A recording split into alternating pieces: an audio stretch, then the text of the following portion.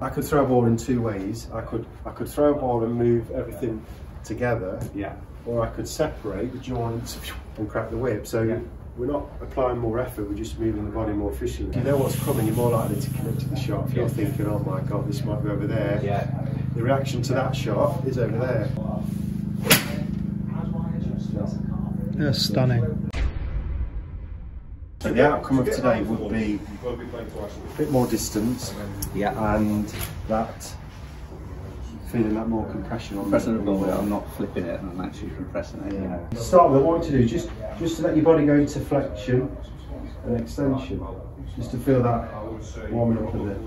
So notice when we move our body, it's always connected to the breath, and you can notice inhale, exhale. That's it. So as we change the shape of our body, that also influences the breath. And I think I tend to hold my breath a lot. Yeah. Because often when if we feel anxious, we feel like that. Yeah. We can feel like on a golf course. In the summer, when the rough was that high and the fairways were narrow, you sort of get so tense. I don't get it perfect. I'm dead. Yeah. Then you sort of just try and focus when you do that and breathe in through the nose and out through the nose. Oh, not through the mouth. No? Yeah. So when we breathe through the nose, it connects to the diaphragm. Okay. So what we get is a deeper breath, a longer breath. Where if we breathe through the mouth, that's connected to the chest. So that starts to increase the rib cage size, and that will also restrict. So we want to start to connect the nose with the belly. Yeah. But we just be mindful of it, and we can start to tie this into what we do there. That's it. Just start to connect that breath to the movement there. That's it. And then change directions.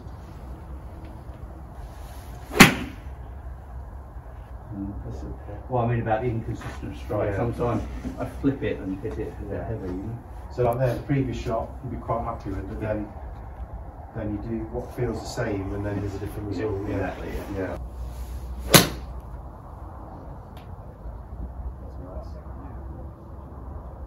What felt different on that shot? it felt a bit, quite smooth. Yeah. And this is what we need to tap into, that feeling. Because I want you to say, right, that's where I need to go. But it's when you're not sure. It's like, Talking about positional golf. That's one of the things that destroyed me again, was trying to sort of get the arms and hands into that position. And just destroyed me again trying to do that. That's it. So just let that club go where it wants to go. Yeah, we're not trying to put it in a position. We feel we're reacting, creating that friction from the ground. So that energy's coming up from the ground, and then it's transferring into that club head. So wherever that goes, it goes. That's it. Okay. So just step off for me. So when you were doing that, what were you feeling? What was out of control? Yeah. So there's a lot going off from the ground. Yeah. And we start to feel whatever we do here influences this whole chain. Yeah. So the sort of want to start to tap into is this: how we move the feet will influence this whole system. I could throw a ball in two ways. I could throw a ball and move everything together. Yeah. Or I could separate the joints and crack the whip. So we're not applying more effort. We're just moving the body more efficiently. So this is what we need to do: is tap into this stretch reflex. So. What I want to do now, can you just stand there for me? Right, so now we start to sense a feeling. I want to just start to connect the breathing to this movement. So as we set up, we're going to, as we swing back, we're breathing in, and out. So we connect that breath to that movement. Yeah, when I'm concentrating, that's all right. I can see you nearly going blue. Right. That's it. We start to time that breath. Shot. Yeah. Great shot. Superb. Yeah. I felt like I could press that. Yeah. Different flight on that as well. Yeah. More penetrating. So now that's not a feeling I get very often. That compression. So we need to tap into that feeling. so what we're starting to see now is the sweet spot starts to point down.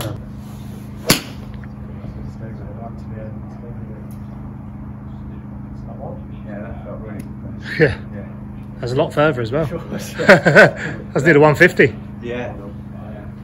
That's what I'm after. 150 out of 7. So see it like this now. It's like when I said initially we've thrown the ball, rather than everything moving together, we're starting to separate.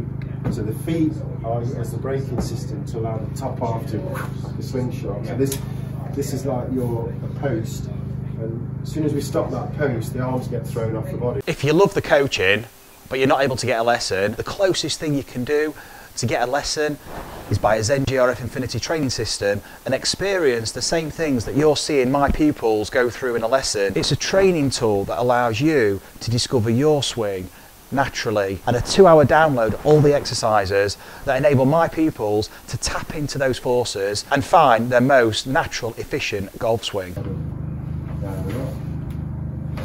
That's it. Press it a few more.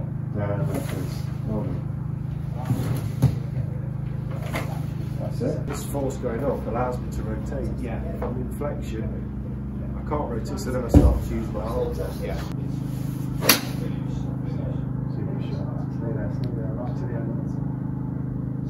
Enjoy the moment, that's long. Yeah. It's like, that, recognise that feeling, that felt good. Because there's a lot of feedback in the finish, we're off and hit the ball, it's over, but it's almost feel, right, how did that feel? If we kind of relay back to where you started, what's changed? Because I want to... I feel a bit freer, but also I've got an understanding of how the elements are going together. Yeah. You know, I've watched the videos and I understood some of the elements, but perhaps the sequences isn't quite there. Yeah, because your movements are good, you've got to be in the right order, and also there's, this, if you're missing an element, let's say a vertical, then now we know where to go. Yeah, that's where fade should start. That's lovely. Get used to it first. So, if anything, sounds ridiculous, you actually close the face to fade it. As long as the path is further left. Yeah. So we could have a face like that. Yeah. And we could still fade the ball, right? Because I've got a path that's further left. You see, where what a lot of people do is they open the face up now. Yeah. It starts there and then it goes further right. And we need a face. We need a fade to start left.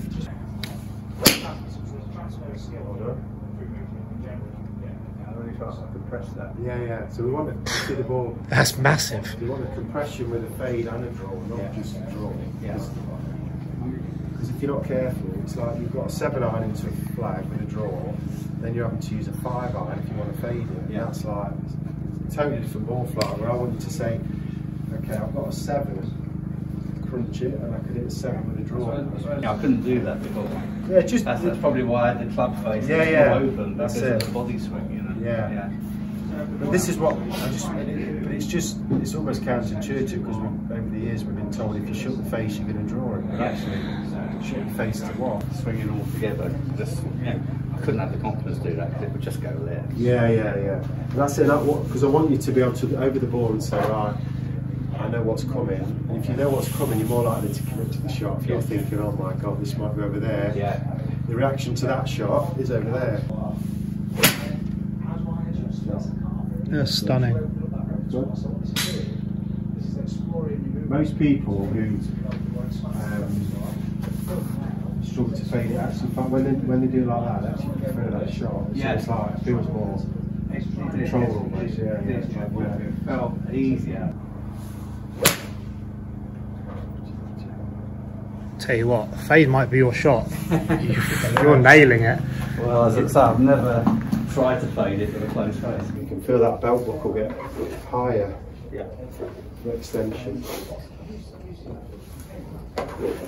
Yeah. So use that vertical to go up. Nice.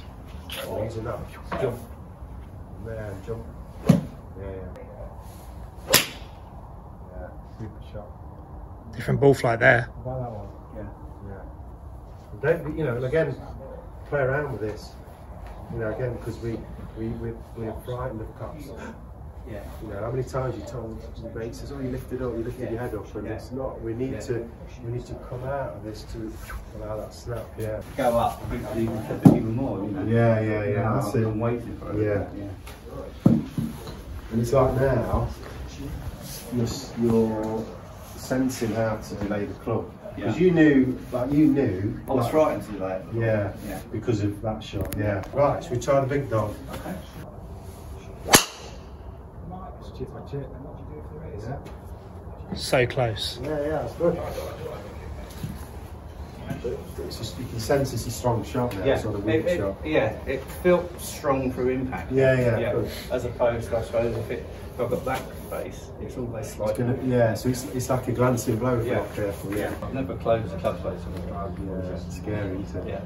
Because we've been brainwashed to say, well, if I close that, it's going to go over there. Yeah. Might start there, but we can use that nice fade path to bring it back in. Oh, that's the one. That's the one. Beautiful. That's what I'm waiting for. Yeah. And then it's like confirmation that it does what it wants to do without it being a glancing blow. And you know, if it's a windy course and you can't hit a low shot, struggling, and you can really play around with that and play a low fade and not worry that you're able to I'm interested if I can play a draw with it, because if I try and overdraw it, I don't normally dap it that way. Yeah, well, let's try. Yeah. Shot. Well done. That was great. Feel that one? Yeah, I still didn't feel so much lag as I did. Yeah, good. That's it.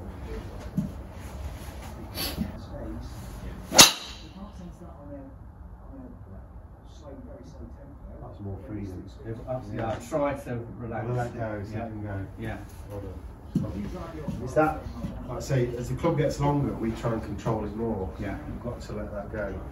It's that trust of the whip of the club. What I would do is live both ways, because we don't want to go from one extreme to the next, but just explore both, and then if you need it, you've got it. But for me, all day long, that's money.